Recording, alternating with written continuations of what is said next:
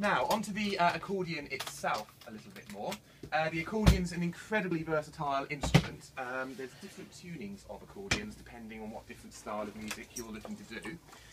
One of the most popular is the musette style of tuning, and that is mainly set up for the Scottish and the French style of playing. The way that works is it has 3 reeds at exactly the same pitch.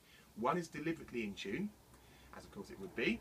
One is deliberately flat, and the other is deliberately sharp. So effectively you have those 2 out of tune reeds, which give a quite a wide, what we call musette sound, so quite a wide tremolo. The other side of accordion is like I've got here, and this is the double octave accordion, which is predominantly set up for jazz and classical. I'll be talking more about the musette accordion and the double octave tunings in another video later on.